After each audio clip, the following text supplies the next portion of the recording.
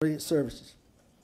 Based on the overwhelming evidence from both the public and the private sector, I ask that the city declare a housing emergency. I motion for the city attorney to prepare an agenda item declaring that a housing emergency exists, which is so grave that it constitutes a serious menace to the general public, and instituting measures that are necessary and proper to eliminate the existing housing emergency. The city attorney should expeditiously prepare an ordinance meeting all the requirements of Florida Statute Section 166.043 so that a final vote can be held by this city council no later than August 23rd, 22, along with the language to be presented on the city ballot in order to meet the deadline provided by the supervisor elections for the November ballot. An attachment document has been prepared by legal advisors that I've come across who've given me the information to lay out requirements needed to implement further review for the ordinance. Second. Is this to be prepared by city legal or city council attorney? No, city legal, sir. I think we understand it. City legal, I've already given a document that they don't have to do a lot of legwork, but I need to review it and bring something back for the ballot for the voters. Just wanting to be specific on that. We have a motion made by Councilman Goods, seconded by Councilman Maniscalco. Any discussion? Yes, please. Any discussion? Councilman Maniscalco. First of all, Councilman Goods, thank you for your leadership. I know it's not easy. Nothing is, but I think we've heard the cries of the people, and we need to take action. It's up to us as a city council. It's up to us as decent human beings to help one another in whatever capacity that we can. You have come here week after week. People have been suffering for a long time. Call it a victim of our success, whatever it is. We cannot allow more and more people to be on the street facing eviction. It could affect anybody. We could be there. It could, anybody's one paycheck away, one disaster away. And we need to do whatever it takes, because that's what we were elected to do, to help the people that are asking for help. So thank you. Councilwoman Hurtak. I 100% support this. It should go on the ballot. We're doing all of these things. People are coming to us. They're asking for help, and we're being told that there's not a lot we can do, but we can put it on the ballot. We can leave it up to the people. That's what everyone is asking us to do. They're asking us to help, and as I said before, I've realized how I thought I could get things done faster here, and that's just not the nature of government. But the nature of the people power is a little bit different. So we are still working incredibly hard, and you know it, and we're working as partners to do everything we can in the background, and it's not going to stop me from supporting more money in the budget to help people where they are right now. But the people want this done, and I don't see a way, I don't see a reason to not support that. So thank you all. Thank you, Councilman Goods, for all your hard work on this. Councilman Carlson. Yes, thank you. I think it was 3 years ago I made a motion to spend a minimum of 30% of the CRA money on affordable housing. I've supported every affordable housing initiative that we put forward. I've supported rental assistance. I created Tampa Scorecard 3 years ago to point out the problems of poverty and the disparities between men and women and blacks and whites and other issues so that we could try to address these issues. But I am not in any way going to support putting anything on the ballot. It is very clear that this is a short-term initiative. I've lived in cities that have rent control, and if the state allowed us to have longer rent control and do this in a different way, that's fine. In philosophy, to people who haven't studied the state legislation, rent control sounds like a good idea, but basic economics 101, they're going to be if this goes into effect, there are going to be thousands of people who will be displaced when this starts, and it's not going to be on my shoulders that we displace people, because what will happen is that the landlords will double or triple the rent, expecting that this rent control will last at least a year, or that it might be renewed. What I would rather we do is, like I proposed with Representative Hart, is that we and the folks in the room, let's lobby Tallahassee to change those state laws. Let's take away the preemptions and allow the city to do the things we do. We're working very hard, and we've been working closely with many of the folks in this room to try to change the zoning and other policies to try to move these issues forward. As I said, we had 8 years of neglect, not just neglect, but going backwards. We had an administration that took benches out of parks and tore down affordable housing and brutally attacked poor people. And we've tried to change that in the last 3 years, but it's really hard to change these things immediately. The reason why I'm going to vote against this and not support it at all is because I don't believe that we should pass something that will make the problem worse and hurt people when we should be passing initiatives to help people. Just because somebody in Tallahassee or somebody out of state wants this, and it's obvious that somebody wants this because they want Tampa to be the guinea pig so that we can challenge the state law. Instead of doing that, let's run an advocacy campaign to get Tallahassee to change the law. Let's not spend hundreds of thousands or millions of dollars of this city's taxpayer monies and other cities' taxpayers' money so that we can do an end run to try to change the state law. Let's just go straight to Tallahassee and change the law instead. This is not the way to do it. It's money and time that we should have spent to try to help people with the real problem. And when thousands of people are pushed out because landlords are doubling or tripling rates, I don't want to say I told you so then, but I will cry along with you because this will have hurt them so badly. Thank you. Councilman Miranda.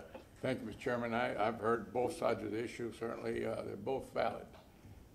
When you look at money well spent, I earlier said I don't mind falling, I just worry about the landing. Lawsuits are won and lost. So a lawsuit to me doesn't worry me unless I lose it. And this city has just been, or going to pay about $1.5 million to $1.75 million, something that we voted on 4 or 5 years ago based on another city's ordinance. And we lost. We didn't lose, they lose. The problem is our ordinance that we wrote mirrors that city's. So what do you think, we're going to win that one? Of course not. So it's better off selling it, settle the lawsuit. However, let me go back. There's certainly, something's got to trigger those that really have the responsibility for doing this. And in this case, you're on one side or the other. So when you look at an ordinance, if it comes from the city, but the city really doesn't have the whole authority, it comes from a higher up, another government. And I'm not trying to pinpoint another government, but the reality is that when you are a city, you're not part of the state government. The county is part of the state government, not the city. So when you look at these things, the monies that come in, I heard people come to the mic today and say, well, take money from this account, take money from that account. And the problem with taking money from those accounts is those are enterprise funds that you cannot use for anything else other than for that unit of government that creates their own money, to make their own payroll, to pay their own taxes, to pay their own insurance, to pay their own bond services. So you can't take that money to do what you want to do with it because it's bonded out.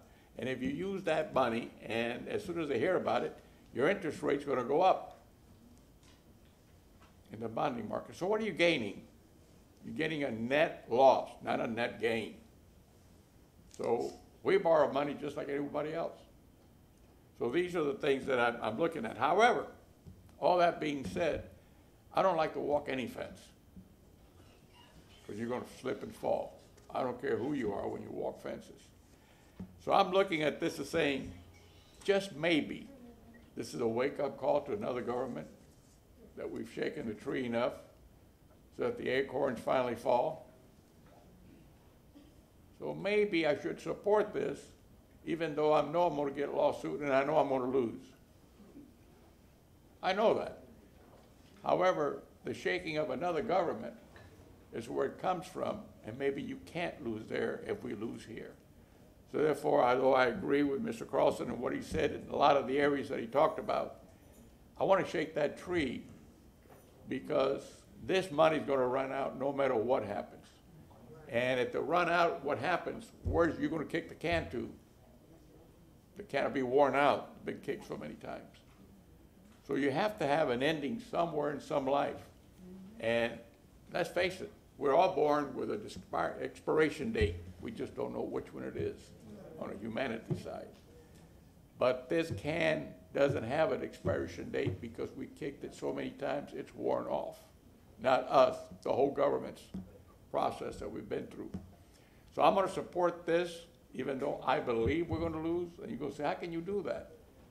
Because I'm looking at the end result, not the beginning. You know, you don't win every sport game by throwing a touchdown. Somewhere along the line, you gotta kick a field goal. And guess what? It's gotta go in between the two goalposts. And that's not guaranteed. Neither is this. So we're not in the fourth quarter. We've been on double overtime. And we still don't know the results. Because this is an ever-ending thing that possibly may never end. It may get better, but I don't think it'll ever end. Thank you very much, Mr. Chairman. And Councilman may I, Vieira. Mr. Chair? Councilman Vieira. Thank you very much. And pardon, again, I have COVID, so my mind isn't working as well as it usually does. You know, a lot of good points made on this issue. I think that all 7 of us share a heart for affordable housing and whatnot. I'll be, in short, I'll be voting to move this forward. And yes, I have some questions from legal, particularly on one issue, on the number of households this will affect. That is, I don't want to overpromise. And that's something that really bothers me as an elected official is a general principle, the idea of overpromising to people. Because there's ways that we can do things right here, right now. This could be one of them. So I certainly think that's certainly something that's worth scrutiny. Councilman Carlson, his words, I just coming in his defense, because I know I've been on the 6-1 sometimes myself, and it sometimes takes a lot to do the one on a 6-1 vote. And he's always had a stellar record on affordable housing. So again, I think that we're all very united on the end, maybe disagree just a little bit on the means, but just in that regard, for that perspective vote. Thank you for hearing my rambling thoughts. Thank you. Since this is directed to legal, if I could just let council be aware of some things that we're to have to deal with that are practical. First of all, I appreciate Councilman Goods putting this together. It looks to be largely based on a similar measure that Orange County took, I think, earlier this week. Well,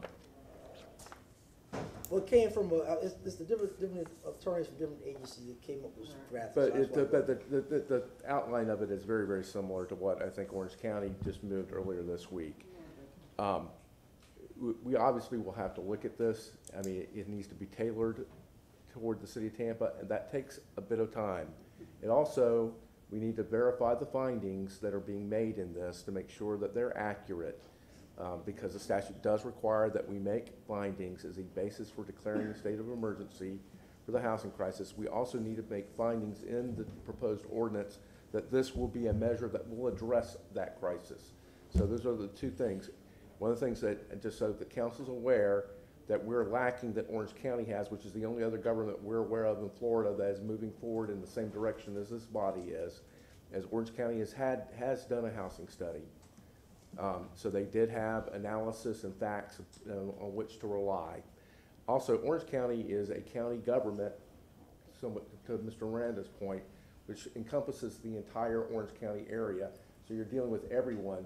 I'm not saying that you don't have the authority to do it within the city of Tampa, but I do want to point out that our analysis may be different because we are a city and we're only a fraction, about a quarter of the entire population of Hillsborough County. And a lot of the apartments, a lot of the folks that are impacted by real increases are in unincorporated Hillsborough County, and anything that you all would do would not have an impact on that. That needs to be made abundantly clear, I think, to folks. So it's we're a different animal. This is a different type of thing.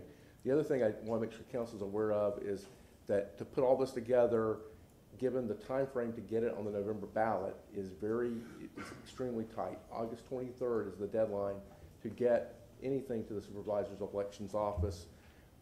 This has to be done by ordinance under Florida law. There has to be a minimum of 10 days between first and second reading. You have to have 2 readings of an ordinance in the state of Florida.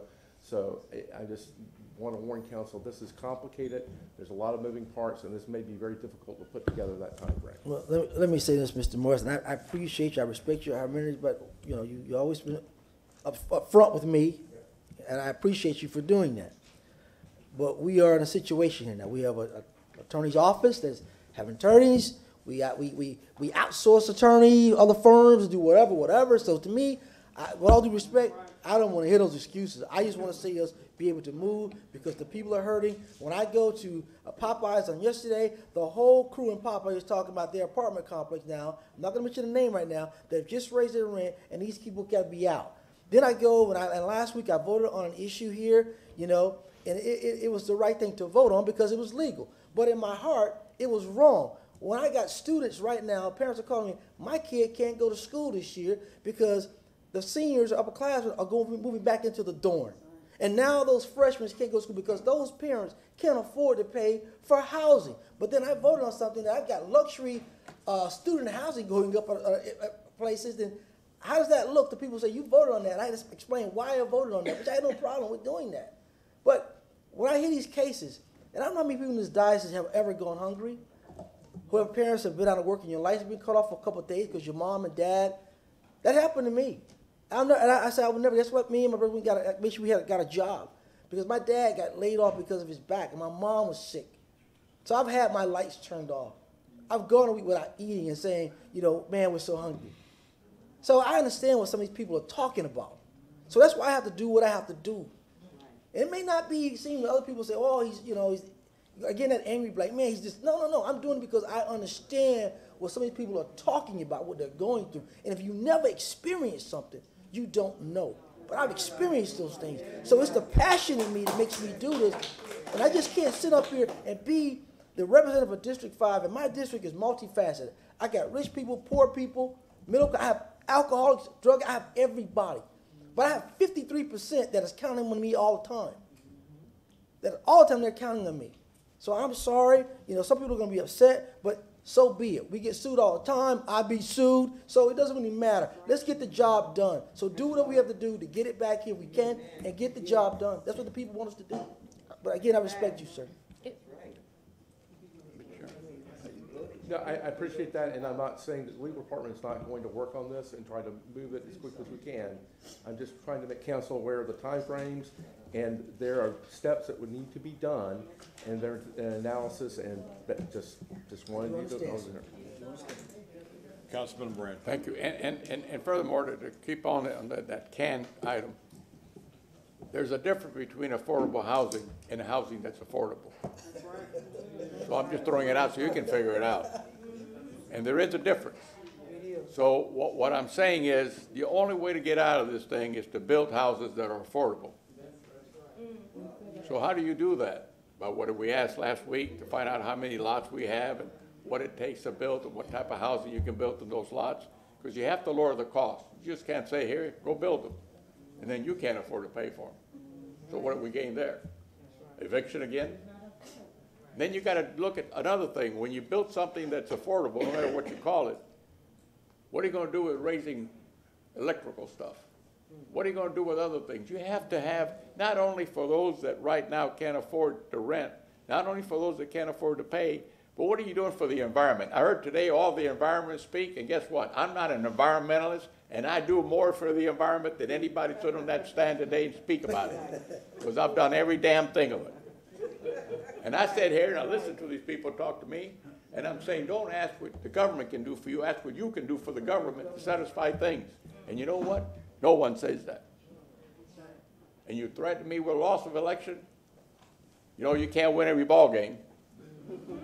You can't win every football game. You can't win any basketball game, but you can't lose them all either.